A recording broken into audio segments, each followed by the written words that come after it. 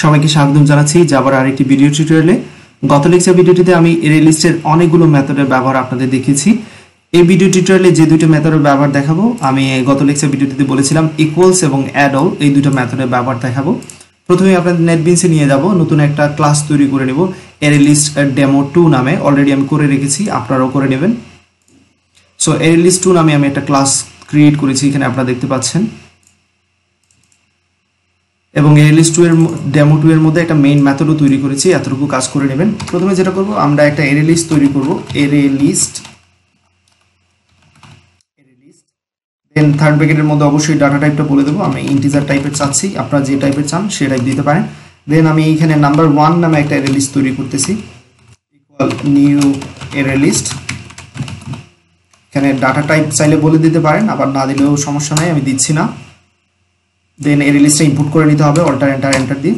আমি যে কথাটা বলতেছি ইন্টিজার টাইপ, এখানে আপনারা লিখতে পারেন চাইলে, কোনো প্রবলেম নাই অ্যাঙ্গুলার ব্র্যাকেটের মধ্যে। ওকে, এবার যেটা করব, আমরা আরেকটা ArrayList তৈরি করব। অ্যাকচুয়ালি তিনটা ArrayList তৈরি করব, নাম্বার 1, নাম্বার 2, নাম্বার 3 নামে তিনটা ArrayList তৈরি করে রাখতেছি। পরবর্তীতে এগুলো ব্যবহার আমরা করব। প্রথমে নাম্বার 1 এর সাথে কিছু ভ্যালু অ্যাড করে নিয়েছি, নাম্বার 1 ডট অ্যাড 10। আমি কয়েকটি ভ্যালু এড করে নিচ্ছি, 20, 30, 40। এবার যেটা করবো, আমরা এটা কার সাথে এড করেছি, নাম্বার 1 এর সাথে। এক্স্যাক্টলি এতটুকু কপি পেস্ট করে নিচ্ছি, কন্ট্রোল শিফট দিয়ে নিচে দিয়ে দিচ্ছি। এবার আমি যেটা করবো, এখানে ভ্যালুগুলো একটু চেঞ্জ করে দেবো। নাম্বার 2 ArrayList এর সাথে কিছু ভ্যালু অ্যাড করবো। সো নাম্বার 2 দিচ্ছি, ArrayList এর নাম নাম্বার 2 হবে।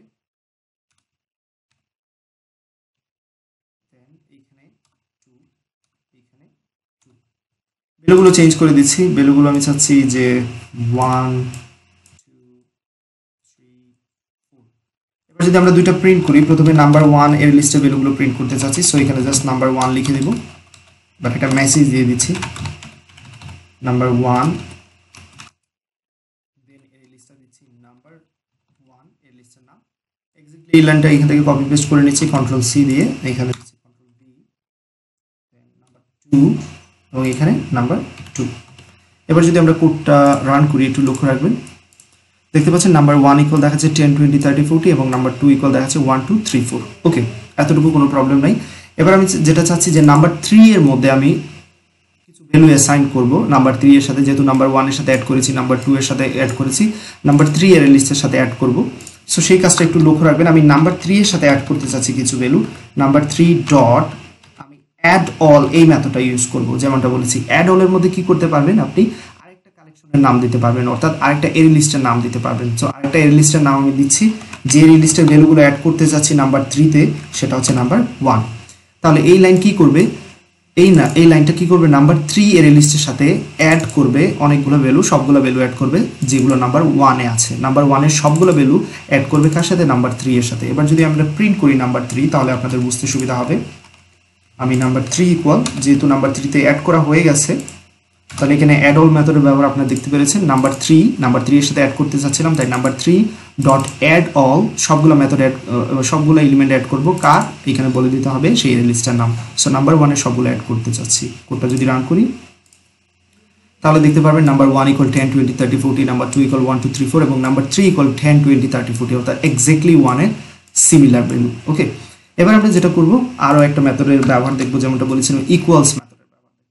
ইকুয়ালস মেথড কি করে, দুইটা অ্যারে লিস্টের মধ্যে কি করতে পারবে, যে ইকুয়ালিটি চেক করতে পারবে যে দুইটা অ্যারে লিস্ট ইকুয়াল কিনা না। তো আমি প্রথমে এখানে দেখাচ্ছি, আপনাদের লক্ষ্য রাখবেন। সে ফর এক্সাম্পল, আমি এখানে দেখব যে নাম্বার 1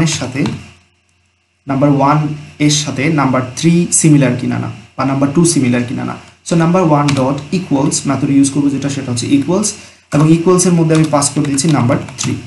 তাহলে চেক করবেন নাম্বার 1 এর সাথে নাম্বার 3টা এক্স্যাক্টলি, নাম্বার 2টা এক্স্যাক্টলি সেম কিনা না, এই দুটো অ্যারে লিস্ট এক্স্যাক্টলি সিমিলার কিনা না। যদি এক্স্যাক্টলি সিমিলার হয়, রিটার্ন করবে ট্রু, আদারওয়াইজ রিটার্ন করবে ফলস। তো আমি এখানে এই ট্রু ভ্যালুটা আমরা সেভ করে স্টোর করে রাখার জন্য একটা বুলিয়ান ভেরিয়েবল নিয়ে নিচ্ছি, বুলিয়ান রেজাল্ট।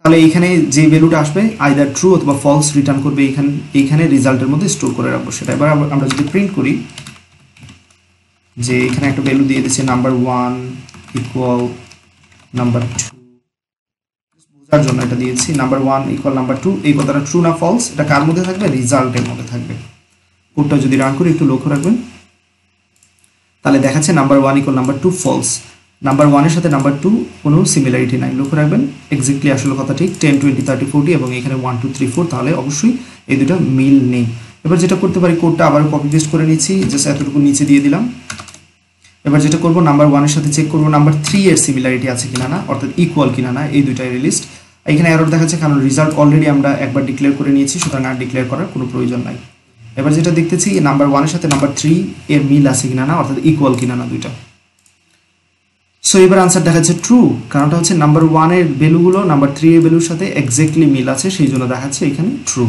তো দুইটা মেথডের ব্যবহার দেখলেন আপনারা অ্যাড অল এবং ইকুয়ালস আশা করি এই দুইটা মেথডের ব্যবহার খুব ভালোভাবে আপনারা শিখে নিয়েছেন পরবর্তী ভিডিও টিউটোরিয়ালে আমি দেখাবো কিভাবে ArrayListকে কিভাবে সর্ট করতে হয় অ্যাসেন্ডিং এবং ডিসেন্ডিং অর্ডার দুইটা অর্ডারের সর্টিং দেখাবো আল্লাহ হাফেজ